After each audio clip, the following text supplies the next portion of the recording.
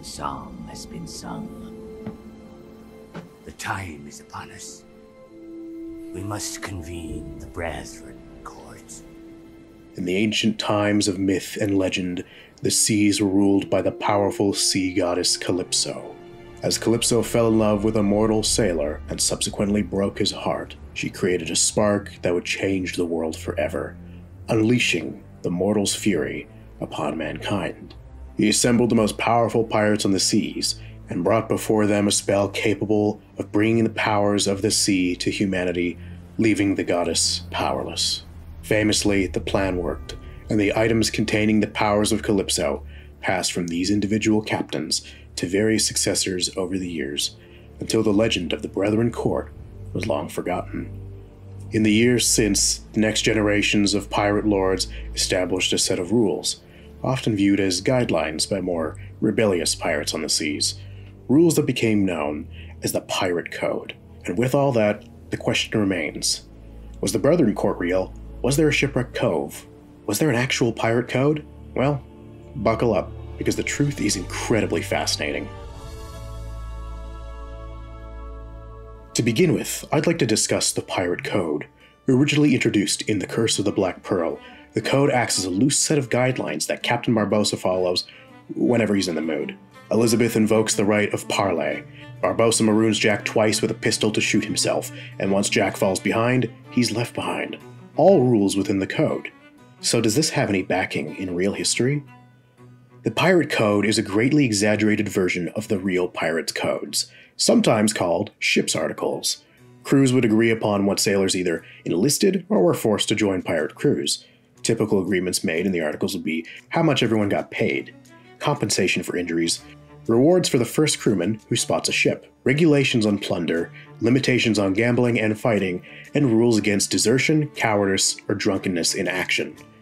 Often, these punishments would be extremely cruel, warding off any rule breaking. The films accurately depict the typical punishment for the most abhorrent of crimes, marooning. A pirate is left on a deserted island with a bottle of water and a pistol loaded with a single shot. Now, the pistol wasn't for hunting or signaling a passing ship. Once the water runs out and you're on a scorching hot beach, the pistol starts to look really friendly. In the films, the Pirata Codex is a large book containing all the articles a pirate must follow as gospel, somewhat like the Holy Bible for pirates. Funny enough, pirates would often agree to the rules while swearing on a Bible. The Codex was stored in the Grand Hall of Shipwreck City, the main gathering area of Shipwreck Cove, a large stronghold made of the wreckage of retired sea vessels, where the Brethren Court call home. It's a safe haven for the most notorious of pirates, one described as being impossible to invade.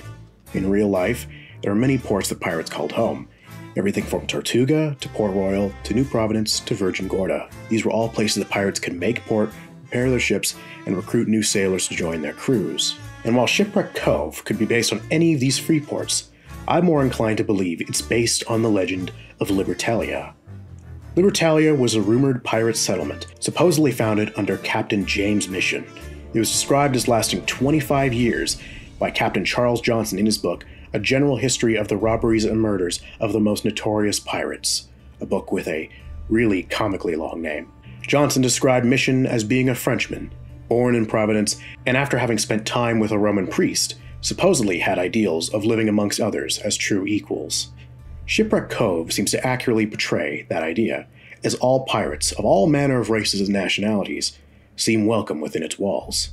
And speaking of which, I think it's time we discuss each of the 9 pirate lords. What historical figures inspired their creation? Starting off simple with the Lord of the Caspian Sea, Hector Barbossa. I already covered Barbossa in another video, so I recommend checking that out, but I'd theorize that he's based on a loose amalgamation of real pirates and the tropes and stereotypes they inspired. Simply put, the character Barbossa is an original interpretation of older tropes, and his only direct link to any real-world historical figures are through his last name, being a riff on Barbarossa, the name of an Ottoman pirate, Hayreddin Barbarossa. Next up is Amand. Amand seems to have a similar source of inspiration as Barbossa, seemingly inspired by the Barbossa brothers. Amand is a Barbary corsair, who became a wanted man for his crimes against Christian sailors in the Mediterranean Sea. Once again, if you want to learn more about Hayreddin Barbarossa and his brothers, check out my video on Captain Barbossa. Next up is Jocard, probably my favorite member of the Brethren Court aside from the main characters. He was likely based off the legend of Black Caesar. Now, bear with me here because the story of Black Caesar is very odd and complex, and I'm going to really simplify the story. The legend of Black Caesar is the story of an African warrior who was enslaved by Europeans, became friends with a white sailor aboard the ship, and staged a mutiny. Eventually, he killed his white friend in a dispute over a woman, and he owned a harem of 100 women. Allegedly. Now, for those who love pirate lore, it may seem odd that I left out Blackbeard from that story, and that's because the legend of Black Caesar is likely made up. There was a slave aboard Blackbeard's ship, and there was somebody named Caesar aboard the ship, but it's unknown if they were the same person. But the story is super long, and honestly, it's so fascinating, I feel I can't really do it justice. So I'm going to leave a link in the description to another YouTube video by another pirate YouTuber who covers the subject in great detail. Elisabeth Swann is very likely a hyper-exaggerated version of the legend of Anne Bonny, a young woman who fell in love with a pirate and dressed up as a man to stay aboard his ship, eventually being captured and set for execution, but escaping because she claimed she was pregnant, and eventually disappearing. Sao Fang is pretty much an entirely fictional character, and same with Jack Sparrow, and honestly, I can't be f***ing bothered. Time to ask the Pirate Man if he wants to do this shit.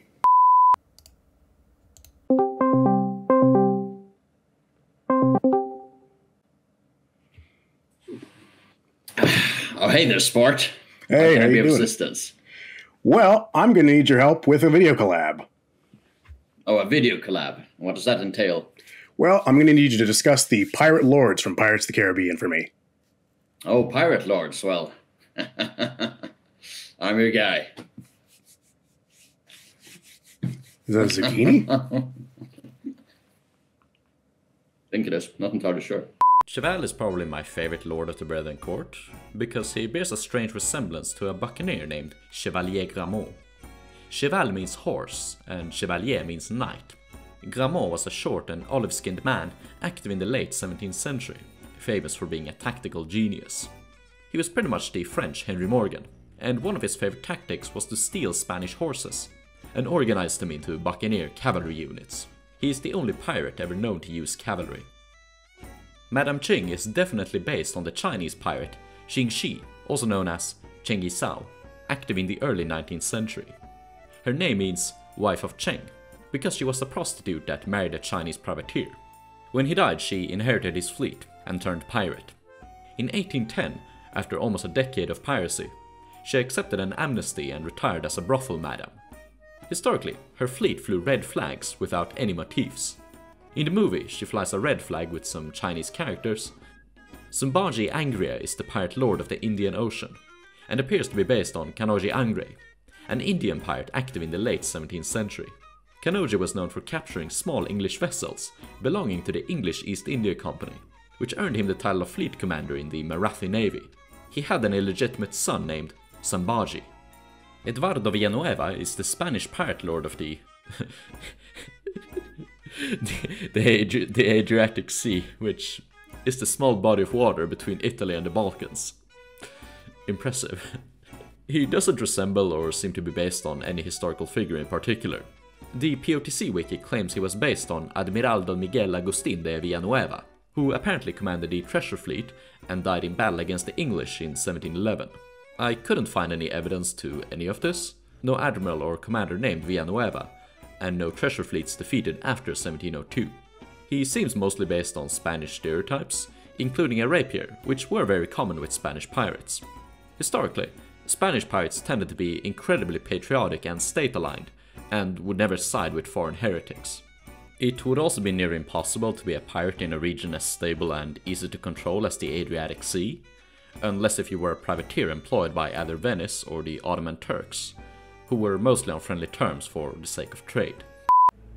The Brethren Court was also greatly inspired by the real-life Brethren of the Coast, a loose coalition of privateers and pirates, sailing during the 1600s. They were located in Port Royal and Tortuga. Often, they were actually French sailors specifically. They were a syndicate that ran under the letters of marque and reprisal, basically all sailing under different empires of Europe at the time. Their jobs would be to destroy and take over other enemy ships from other rivaling empires.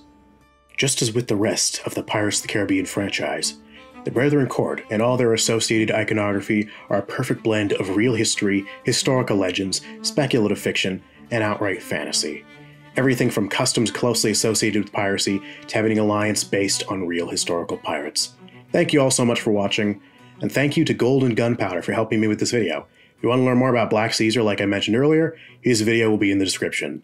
If you enjoy my videos on the true stories of Pirates of the Caribbean, you'll love his channel. He covers the golden age of piracy in great detail, everything from real historical figures to what the average lifestyle of a pirate was like.